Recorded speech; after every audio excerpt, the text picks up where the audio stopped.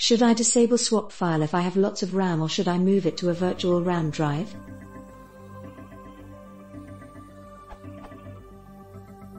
Imagine I have tons of RAM. Let's say 64 GB. That's a lot for even gaming PCs. Now the default location of a page file in Windows is on the main OS drive, be it HDD or SSD, which are faster in general, but still not as fast as RAM.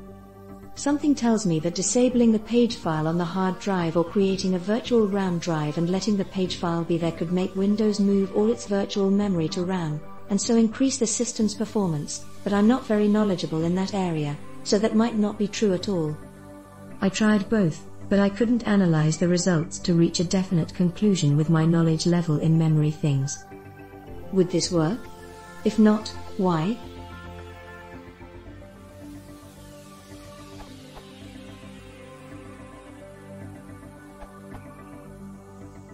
No matter how much RAM you have, you want the system to be able to use it efficiently. Having no paging file at all forces the operating system to use RAM inefficiently for two reasons. First, it can't make pages discardable, even if they haven't been either accessed or modified in a very long time, which forces the disk cache to be smaller. Second, it has to reserve physical RAM to back allocations that are very unlikely to ever require it. For example, a private, modifiable file mapping, leading to a case where you can have plenty of free physical RAM and yet allocations are refused to avoid overcommitting.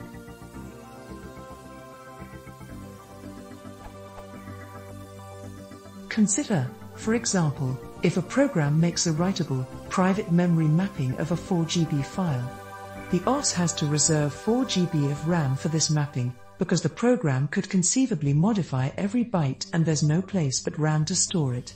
So immediately, 4 GB of RAM is basically wasted. It can be used to cache clean disk pages, but that's about it.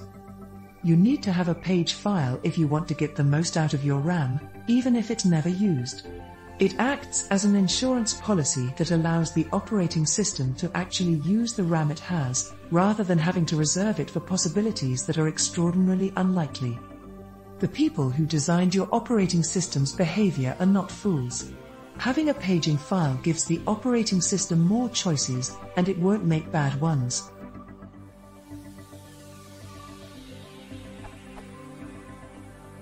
There's no point in trying to put a paging file in RAM. And if you have lots of RAM, the paging file is very unlikely to be used. It just needs to be there, so it doesn't particularly matter how fast the device it is on is.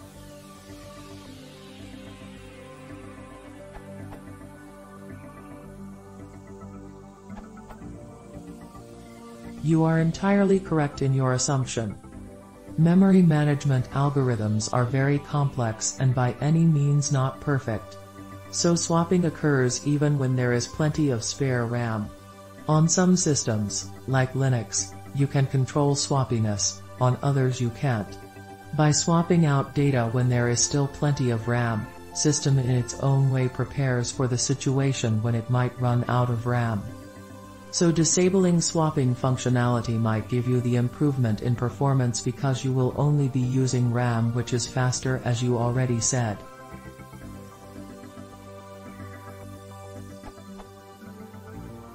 One thing to consider, and you mentioned it already, you need to have enough RAM to accommodate all the programs you are executing, otherwise you are risking to run out of memory.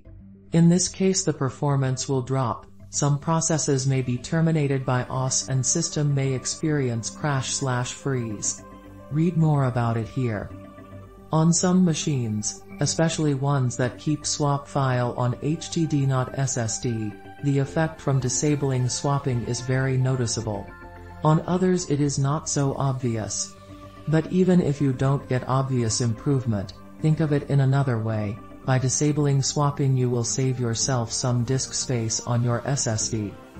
By disabling swapping, you will also prevent memory algorithms from doing unnecessary operation, moving data from RAM to swap and vice versa. In case of SSD this will prevent excessive wear. And in any case this will improve the performance by eliminating unnecessary operations.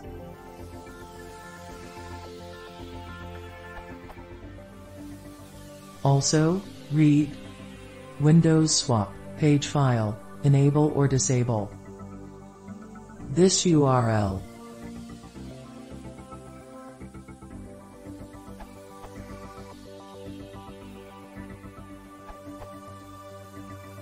Can you safely disable the page file? If you run out of free memory, including virtual memory, the system cannot continue to guarantee deterministic execution, and ends itself. Before that happens, the operation system will do various other things such as killing programs that use too much memory. What I want to say is, memory is always finite, and every OS can deal with this. Therefore, limiting total available memory to 64 GB won't harm Windows. Many systems can't go beyond 8 GB even with a page file, because with 1 or 2 GB RAM the page file is usually a lot smaller than 6 or 7 GB. It should be noted that as long as you have an excessive amount of unused RAM, the overhead of the OS maintaining a page file will not be measurable. Does it make sense to put the page file on a RAM disk?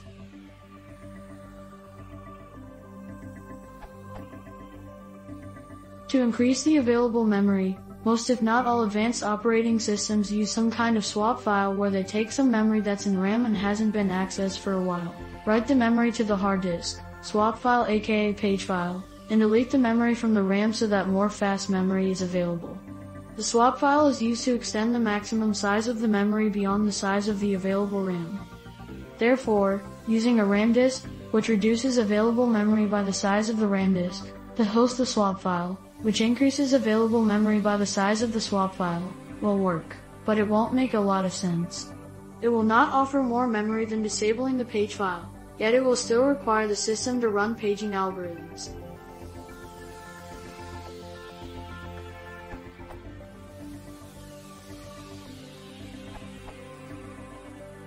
To reiterate what others have said, moving swap to a straight RAM disk is rather pointless. In the most common case, see below. It achieves that at certain point, when the system is starved for free memory, some data is moved from RAM to RAM in a rather inefficient way. Having swap on HDD/SSD achieves that the OS can clear out some completely unused RAM pages and use the freed space for example file cache or other system buffers. You might not realize that the system allocates less of these RAM buffers because you have no available virtual memory without a page file, so in effect you might be stunting your performance by disabling swap. However, a compressed RAM disk as swap drive, can be beneficial in edge cases, where you might need just a few additional MB RAM to avoid swapping to HDD, by improving space efficiency of a segment of RAM to a certain extent.